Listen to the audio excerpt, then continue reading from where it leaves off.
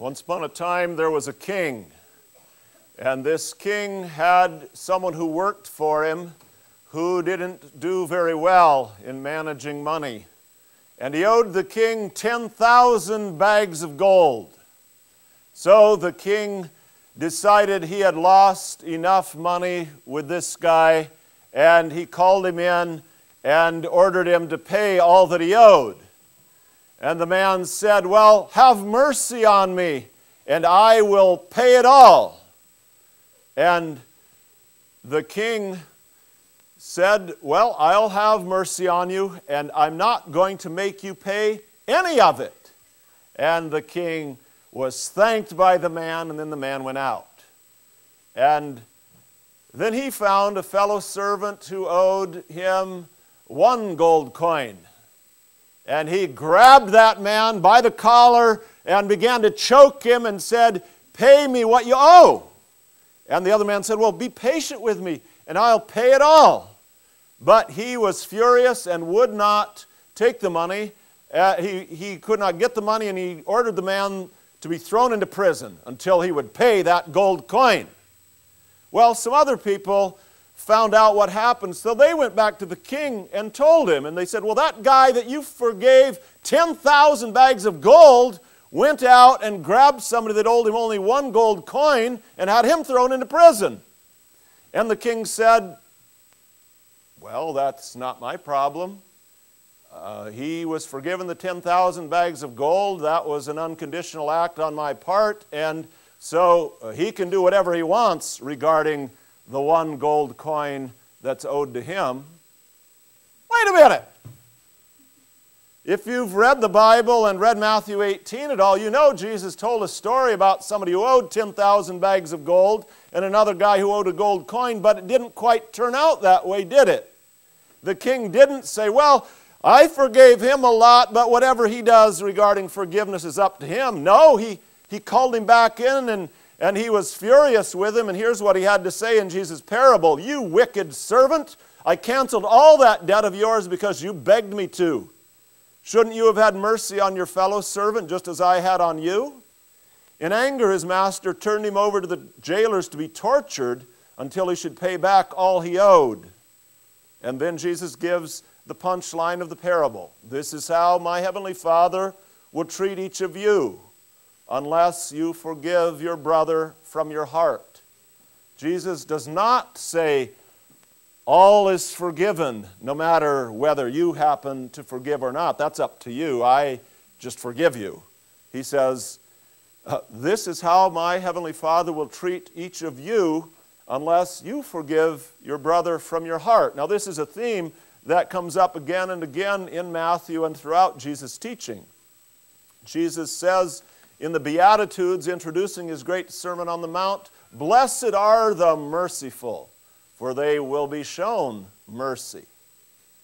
And then when he teaches us how to pray, he says that we should pray, "Forgive us our debts as we also have forgiven our debtors." And then he explains, "For if you forgive men when they sin against you, your heavenly Father will also forgive you. But if you do not forgive men their sins, your Father will not forgive your sins." Evidently, forgiveness is a package deal. And if you expect to be forgiven, then you must forgive. And for those who have been well taught in the Christian faith and have learned the truths of God's grace and of His forgiveness, the question immediately comes to mind, well, what does that mean then in relation to what we were always taught about the basis of our forgiveness? Do we earn forgiveness by forgiving other people? Is that what it's based on? If you really can get yourself to be a first-class forgiver, then God will forgive you. And if you can't work your way up into being an excellent forgiver, well, then God won't forgive you. Doesn't that sound quite a bit like salvation by works? In this case, the work of forgiving, which is a very tough work indeed. Well, let's think about that a little bit more. But as we think about it, let's not water it down, because Jesus does say that somehow God's forgiveness of us and our forgiveness of others go together and cannot be separated. Just some more of what Jesus says near the end of the Sermon on the Mount. Do not judge, or you too will be judged, for in the same way you judge others, you will be judged, and with the measure you use, it will be measured to you. So the way you're measuring and judging others is the way God will measure and judge you. James, a brother, half-brother of Jesus, says, speak and act as those who are going to be judged by the law that gives freedom, because judgment without mercy will be shown to anyone who has not been merciful. Mercy triumphs over judgment. Now, what's going on with that? Well, the Heidelberg Catechism can give us a bit of a hint of what's going on when it explains what do we mean when we say, forgive us our debts as we also have forgiven our debtors. Because of Christ's blood, do not hold against us, poor sinners that we are, any of the sins we do or the evil that constantly clings to us. Forgive us, just as we are fully determined, as evidence of your grace in us, to forgive our neighbors. So in that explanation, we're told the basis of the forgiveness is not our works. It's not how much we can do. The basis of our being forgiven is Christ's blood. Jesus gave His blood to pay for our sins. He takes the penalty. Just as in that parable, if the king is going to forgive, it is going to be based entirely on his generosity and his willingness to take that loss of the 10,000 bags of gold. Jesus takes the loss, He pays the penalty. It is all based on His blood, and it is entirely by His grace and not by our works. But where grace is at work, where Jesus' blood has been applied, people forgive. It is evidence of God's grace in us that we show grace to others. So we're not earning God's forgiveness by our forgiveness. Our forgiveness and willingness to forgive is based on a forgiveness He has extended to us first. And yet it is a package deal. And what that means is you really don't have the option of choosing grace as God's policy toward you, but grudges as your policy toward others. Some of us would kind of like to do that. God, forgive me. I want to live under your grace. And then we go out and we do not want to do that. We want to hold grudges for a very long time. And I'm sad to say that even among many Christians and church people, this can be the manner in which we operate. People who would want others to be punished if they did some of the grosser sins that church people frown on will sometimes not speak to others for years on end or harbor things in their heart. And that's almost a normal operating procedure. But that's not an option for God's people. There are just two options. Option one, live under a policy where all debts are canceled. And when you live under that policy, then you pray, forgive us our debts as we also have forgiven our debtors. And you have only one other option. Live under a policy where no debts are canceled and nothing is forgiven. Every debt is carefully recorded. No offense is ever pardoned. But that's not a policy that I recommend, because that policy is called hell. So there is a package deal. Do you want forgiveness to be the policy that rules your life, both your relationship to God and your relationship to others? Or do you want careful record keeping and absolute justice to be the policy that controls everything? Well, Jonah knew what he wanted. Jonah wanted grace for me and punishment for thee. He disobeyed God when he was told to go preach to Nineveh, and he fled on a ship, but God sent a storm, and Noah was thrown overboard, and then God sent a great fish to swallow Noah. And while Noah's in the fish, he prays for God to deliver him. And he has faith even that God is going to do it. And he praises God for His mercy and how wonderful God is in His mercy and His grace in rescuing Noah. And then he preaches in Nineveh, and God spares Nineveh. Well, what does Noah think of that? Or not, oh, I'm going Noah instead of Jonah. Thank you. I got help from the crowd here. How many animals did Moses take on the ark? At any rate, this is Jonah we're talking about. And Jonah was very angry at God.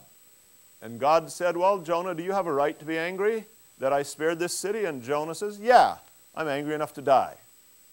And so God sends a nice little plant to grow over him and sends some shade on him. And the next day God sends a worm that eats the roots of the plant, and the plant shrivels, and the sun is beating down on Jonah, and he's even angrier than before. And God says, well, do you have a right to be so angry? And he says, yeah, I'm angry enough to die.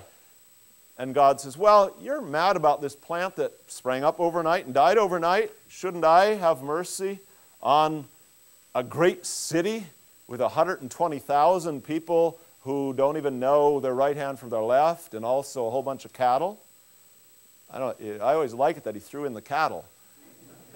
But he cared more about the cattle than Jonah cared about the people, because Nineveh was an enemy of Israel, and Jonah wanted God to favor him and his people and to zap anybody that he wasn't getting along with.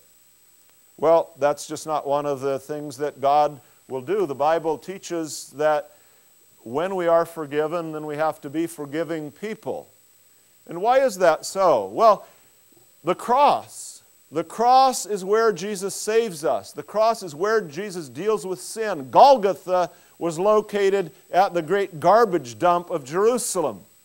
And we are to leave all the garbage at the dump.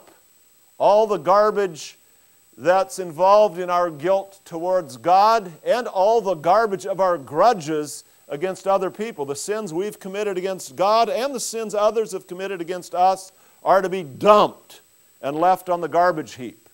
When God's grace is flowing to you, it's also flowing through you. And if you stop the flowing through, it's going to do some damage to the flowing to. To think of it in a different way, the Bible says that we must be born again. It speaks of regeneration. Jesus said to Nicodemus, you must be born again or born from above. When you are reborn and you have this life from God in you, then this life begins to act like God.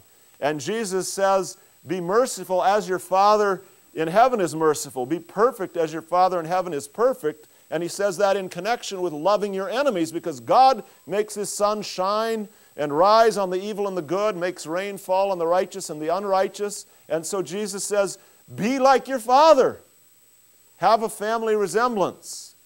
You're in God's kingdom where mercy is the policy. And God's kingdom is in you and reigning in you. Or to take another phrase from the Bible, most often used by the Apostle Paul, you are in Christ, and Christ is in you.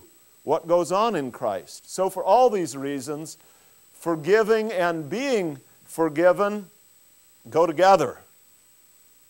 Well, we might wonder, how often must I forgive? That's how we got into the parable of the unmerciful servant in the first place. Jesus was asked by Peter, Lord, how many times shall I forgive my brother when he sins against me? Up to 7 times? That seemed very generous. The common teaching of the rabbis at the time was roughly 3. And so he thought, well, I'll double that and add another one. We got the number of perfection. Man, 7 times, that's great. And Jesus answered, I tell you, not 7 times, but 77 times. And then he tells the parable of the servant and makes it very clear that we are expected to forgive not 7 or even 77, but hey, forgive as often as you want to be forgiven. That's basically your rule. How often do you want to be forgiven? Well, then, forgive that much. Jesus in another place says, if your brother sins, rebuke him, and if he repents, forgive him. If he sins against you 7 times in a day, and 7 times comes back to you and says, I repent, forgive him. So, 7 times not in a lifetime, but in a day, says Jesus. So again, how often must I forgive? Well, as often as I wish to be forgiven. Now, having heard all that, it's hard to disagree that forgiveness from God and forgiving others are a package deal. You can't just separate them or chop them up. But those of us who've actually been involved in situations, either ourselves or that we've observed in others, know that, like everything else in the world, forgiveness can be twisted and grace can be distorted.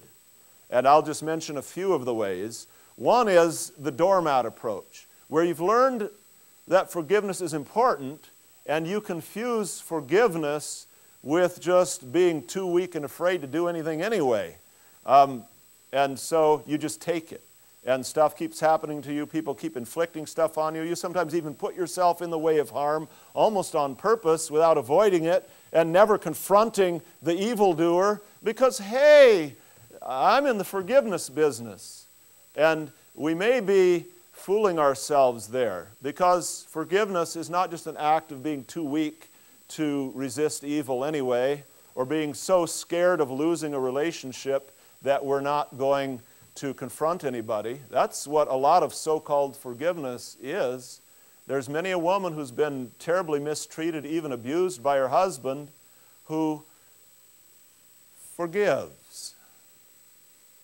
Because, well, what else is she going to do? She's not sure where else she would live. She's not sure who else she could get a relationship with, so she keeps on taking it. But that's quite a different thing from forgiving. What does Jesus say? Well, before he tells the parable of the unmerciful servant, he says that if someone sins against you, go and show him his fault just between the two of you. And if he won't listen, then take somebody else along so that you've got some witnesses to deal with it. And if he won't respond to that, then report it to the church. And if they won't even listen to the church, well then, let them be to you as a Gentile or a tax collector, somebody who's regarded as not a believer or a follower of Christ at all. That's the procedure. If you were a wife and your husband was beating on you, you owe it to him to confront him and to do something about it and to report him to the relevant authorities in the nation as well as the relevant authorities in the church. And that is not in conflict with forgiveness, because he is not doing himself any good by being a cruel abuser. If he is to be saved from what he has become and saved from hell, then he needs to change. And one way to change is to resist. That's not out of personal resentment, but it is out of a desire to put a stop to what is destroying him and you and others in your home. Or I could say the same thing in regard to many other sins. If you have an alcoholic spouse or an alcoholic friend or relative, and over and over and over again, you just sweep it under the rug and lie for him to the boss or to somebody else and cover for him, you may say, love covers over a multitude of sins. You've even got your verse for it.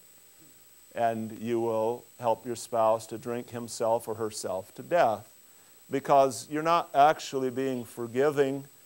You're being a doormat where you're afraid of the consequences of confronting, that you might lose the relationship. And so sometimes forgiveness is actually very bold and very risky in not holding resentment against the other person, but loving them so much that you're willing to risk their wrath and losing the relationship in order to confront them. So again, there may be times when just in humility people will think you're a doormat because you forgive or you bear the afflictions from others, but there's a great difference between being too weak and afraid to insist on change. You should insist that a wrongdoer repent and change. Jesus says, if your brother sins against you 7 times and says, I repent. And sometimes, of course, it may even have to go beyond the saying of I repent, and you need to encourage them to take the next steps. At any rate, being a doormat is one kind of phony way of forgiving. Another is to kind of be on the other end of that. You're the manipulator. And you know you're a religious home. And you've read the Bible. And you've wronged somebody. And you go up to them and say, you owe it to me to forgive me. And your kind of message is, my job is to keep hurting you, and your job is to keep forgiving me. Well, that's not real repentance either. That's a far cry from I'm really struggling with this thing and I wish I could change it, but but I've hurt you again, and I'm sorry, and please help me on my path of change. That's a far cry from the bully who keeps on doing the damage, who keeps on being mean, or keeps on doing whatever it is he's doing, and then assumes that it's everybody else's job to just let him off the hook.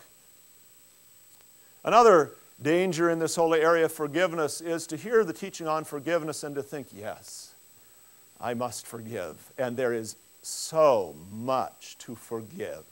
I like when the toothpaste tube is squeezed from the bottom up and then neatly rolled up, and they just grab that sucker and squeeze it, and I am going to muster all of my holiness and forgive them.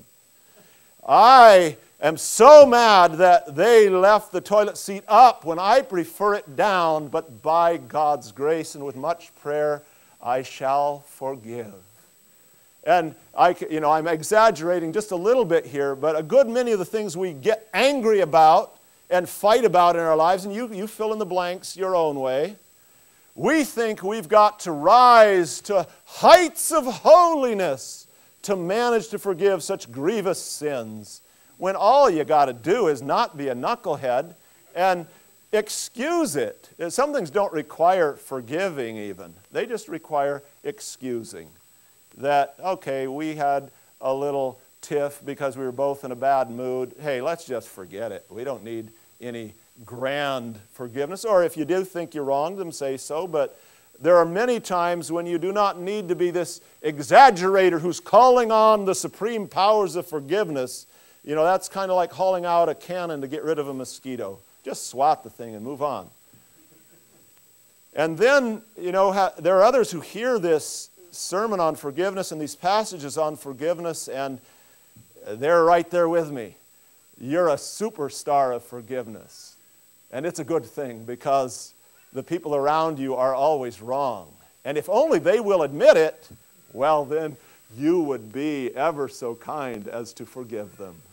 But, they don't always admit it, so until they do, I may have to hold off. But the thought never enters the mind that every so often there may be something I did that needs forgiving. And so sometimes the superstar of forgiveness is very ready to grant that forgiveness should somebody come crawling to their throne begging for it. But we do need to get off our thrones and admit very often our own faults. Sometimes I won't quote any present company because I don't remember any of you necessarily doing this, but I sometimes just see on Facebook and don't even remember who writes it. People will vent their frustrations that people are thus and such a way. And if people only understood better those who are around them, and if people only understood that we aren't always what they think we are and so on, well, yeah, but that's true enough. But very often the person venting in that manner is not exactly a master of understanding people either. And so again, in all these ways, as with everything else in life, the devil and our own fallenness can twist what is a glorious thing from God and turn it into something it's really not meant to be. I may be saying more in future messages about the passages on loving your enemies and forgiveness, and maybe get into more of the ways that forgiveness gets twisted, or that really quick, glib, hey, you got to forgive. That we've got to be careful. It's a little more delicate and sometimes complex than that. But having said all that, forgiveness is very important.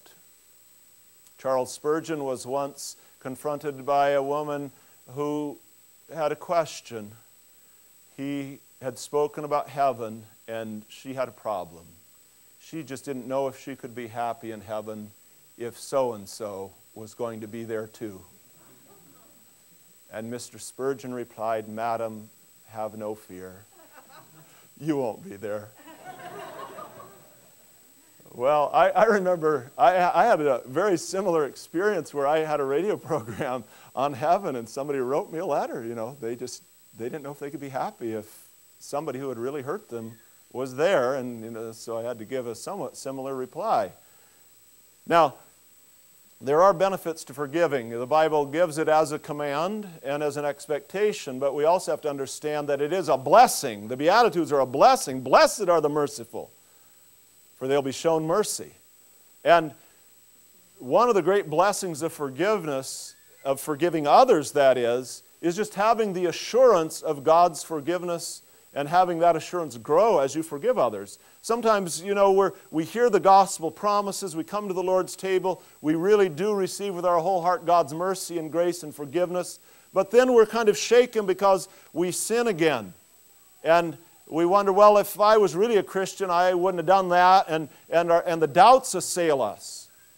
And when you hear God's expectation that you forgive others, you say, well, that's the kind of God who forgives.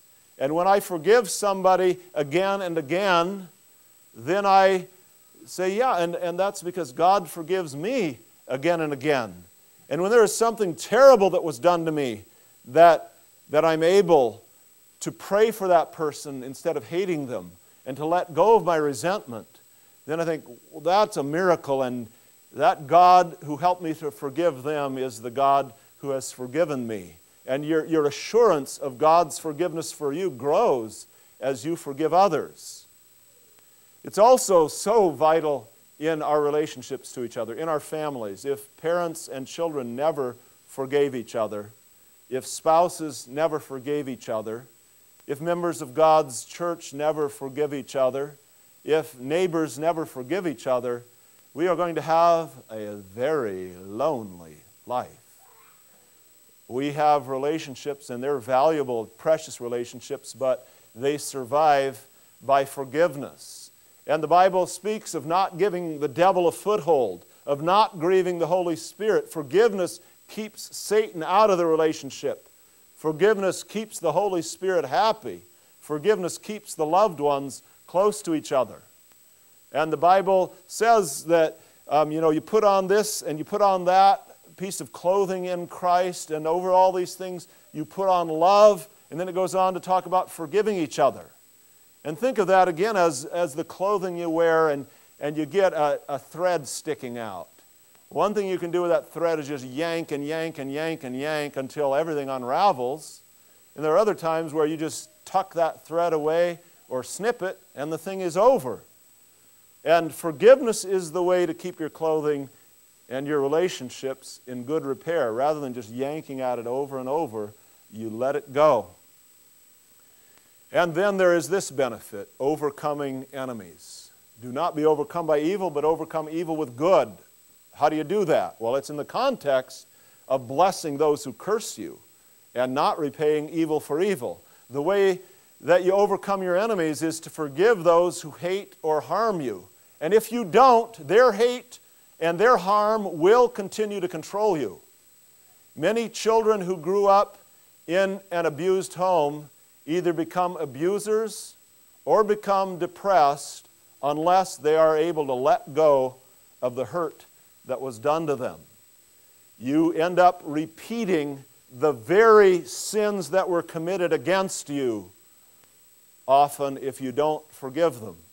Or you have other things that come in and just control you. You can go on for years and years made miserable by an enemy who's maybe not even in your life anymore. Sometimes they might not even be your enemy, at least by intention. I remember a man in a church I served in Canada before moving to the United States. And he was furious at me for something I had done as a pastor that offended him.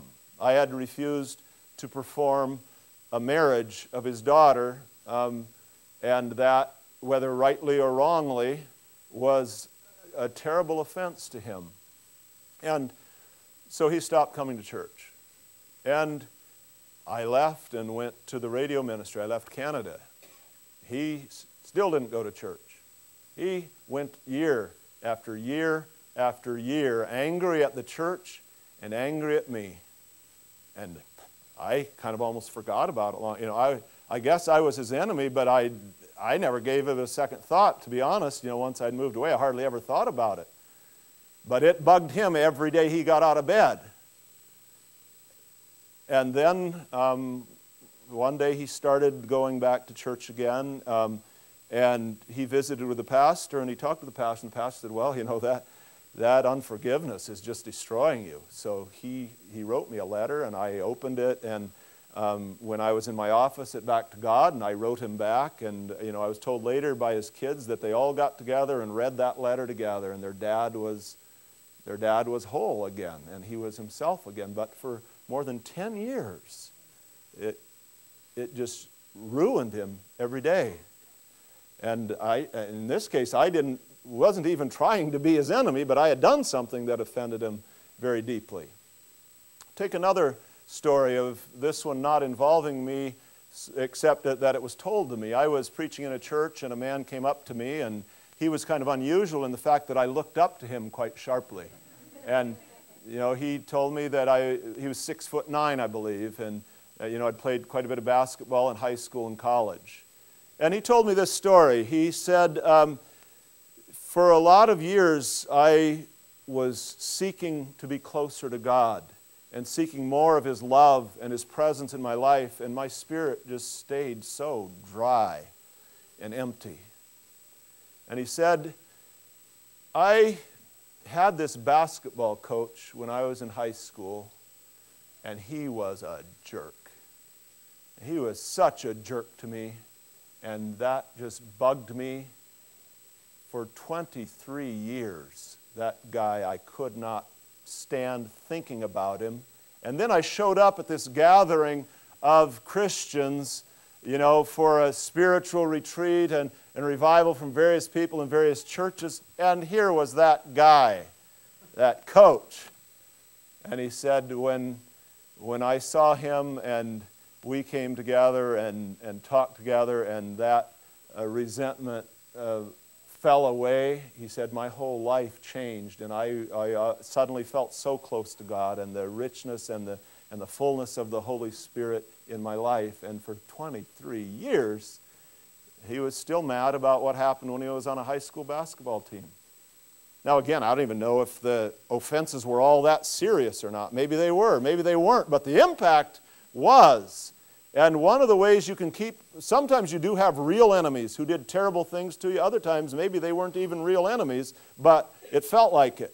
But either way, if you let what happened just keep gnawing at you, it will destroy your whole life while they move merrily on with theirs. And so one of the great benefits of forgiving is just leaving their cruelty and whatever they did to you in God's hands. And, as the Bible says, leave room for God's wrath. It says, don't avenge yourselves, but leave room for God's wrath, for it's written, I will avenge, I will repay, says the Lord. If they need to get payback, there's somebody who can take care of it.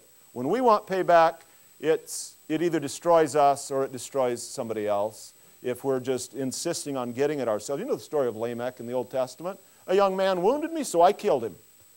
Somebody wants to be avenged 7 times, I'm going to be avenged 77 times. And that's that. Well, yeah, if you want to live that way and die that way, then so be it. But if you want to leave some room for God to be the one who decides what justice requires, He might just decide justice requires leaving all of that at the cross, and He'll let that person, and He'll forgive that person who hurt you so terribly. But if not, if that other person is not under the mercy policy, you can be quite certain that if vengeance is theirs, it will be just and it will be in God's hands. So the benefits of forgiving, again, are these. You experience God's mercy and forgiveness every time you show mercy and forgiveness. You repair relationships that really matter a lot to you because, hey, if you depended on me to be a perfect pastor after 15 years, there'd be nobody left, okay? If you depended on being a perfect spouse, you would have been abandoned long ago. If you're going to be a perfect parent, all your kids would hate your guts. That's just the way it is. So the repairing of relationships and even the overcoming of those who remain enemies. That doesn't mean that you get to be palsy-walsy with people who hurt you terribly or abused you terribly and still have no intention of changing. I know a young woman who went through a lot of depression, and in my interchanges with her, it came out that her father had molested her. She refuses to see her father unless he will acknowledge what he did and repent for it. She refuses to let her children see her grandfather. Does that mean she's hateful and unforgiving? No, it means she has a brain in her head. You don't hand your grandchildren over to the you don't hand your children over to the molester. when he doesn't even acknowledge what he did.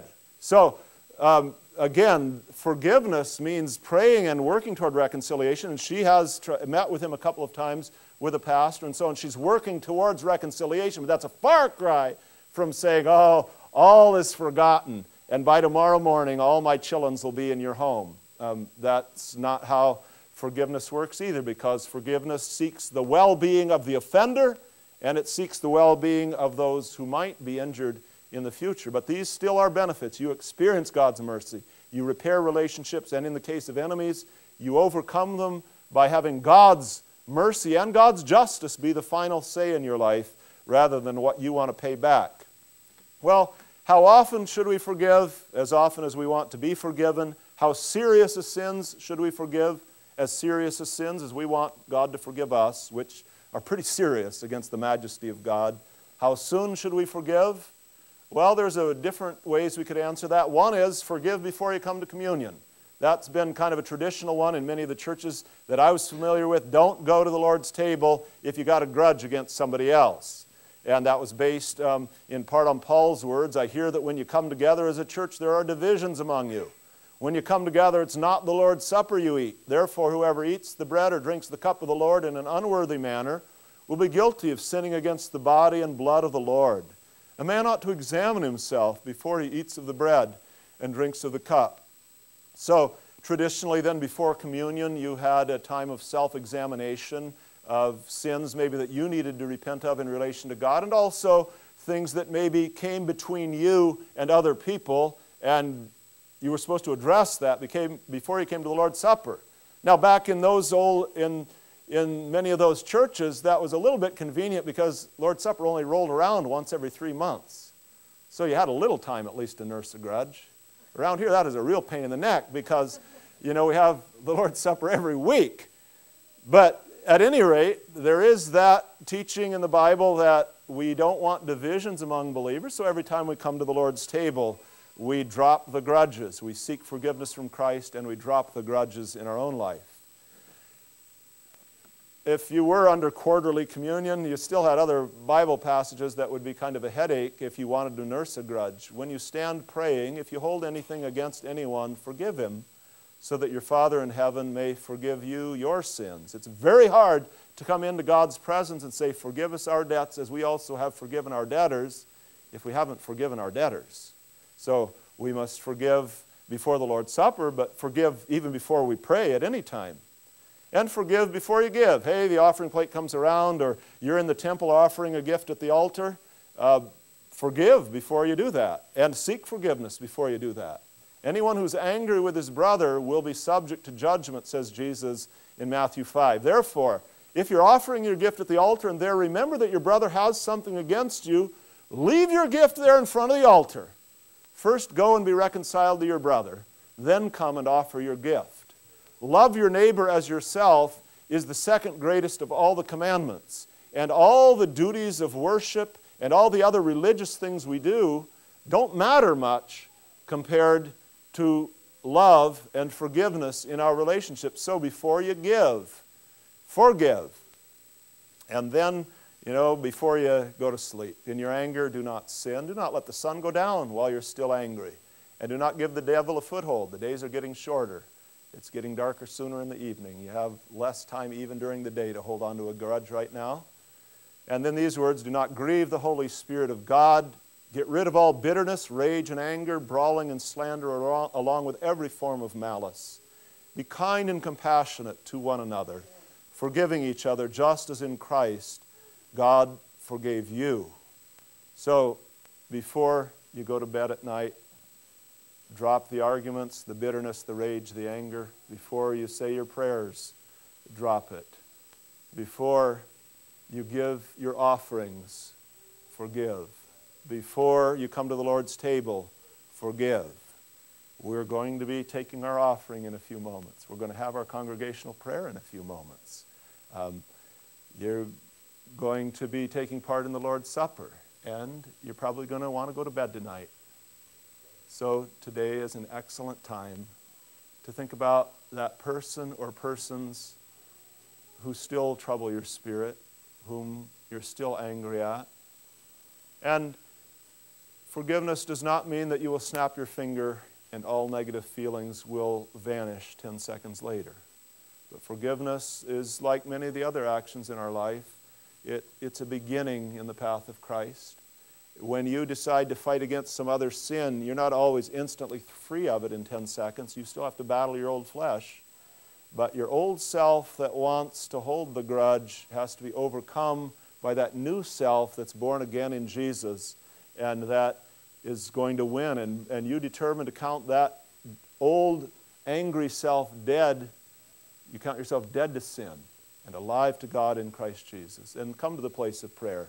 When you say, forgive us our debts as we also have forgiven our debtors, you're resolving to forgive. You can't control always the emotions you're going to feel in connection with that, but you're going to start praying for the best for your enemy, start praying for God's justice in dealing with your enemy or else His mercy, but you're leaving that enemy in His hands, and you are saying, Lord, I leave him in your hands, bless. And meanwhile, Lord, help me to live in the freedom of forgiveness. Let's pray together. Dear Lord, we pray that your miracle of forgiveness may come to us where we have sinned against you, where we feel guilty and weighed down by what we have done. Lord, lift the burden from our back and help us to be free in you, to know that we can never pay back the immense debt that we owe, but that Christ's blood has paid it all. And then, Lord, as our minds turn to those who have offended us, whose actions still hurt us or trouble us even to this day, Lord, help us by your grace not to be controlled by what has happened, but instead to be controlled by your Spirit and live as citizens of your kingdom and rejoice that we have a package deal in which your mercy flows to us and then through us. And may that be so. Help us, Lord, where we need extra help to just seek that from you and from one another to support each other in this receiving and giving of mercy. Through Jesus Christ our Lord, we pray. Amen.